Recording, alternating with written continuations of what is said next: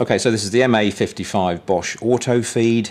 It's very lightweight construction. It's completely open frame. There's lots of gaps in here. That's deliberate because obviously this is quite a dusty application, particularly if you're dry lining a ceiling or putting ceiling plasterboard up. And so the idea is that if any dust gets into the mechanism, it simply falls out again. You don't need to take an airline to it. It doesn't jam up. Okay, to fit the auto feed, the MA-55, we just simply remove the nose cone and the adapter from the tool that we intend to use.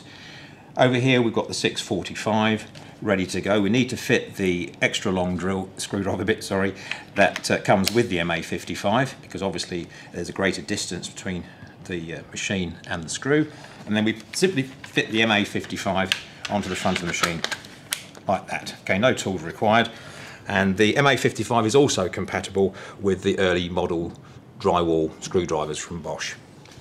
On the MA-55 we've got a couple of adjustments. This one at the front here is adjustable to the screw length. We can drive screws up to 55mm long, as the model code suggests, and we can simply adjust here. There's a little scale, a little button. We can adjust this up and down to the length of screw we require. Okay, again, no tools, just push the button.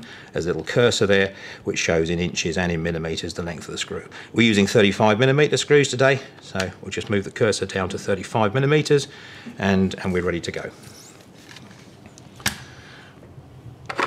This unit's compatible with any screws of the auto feed type, so it's not manufacturer sensitive. We simply feed the strip through into the machine underneath like this. There we go. And then through the front. As you get nearer the front, you start hearing the unit making little clicks. You keep the screw just off center so that the first time you apply the tool, this first screw here, will be brought into line, ready to be driven.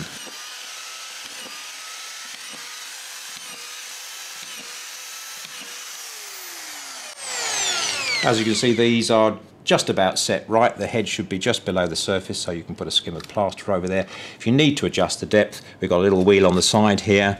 If you turn the wheel down, okay, then the screw gets deeper. As you turn the wheel up, then the screw gets shallower. So it's very easy to get these depths set correctly.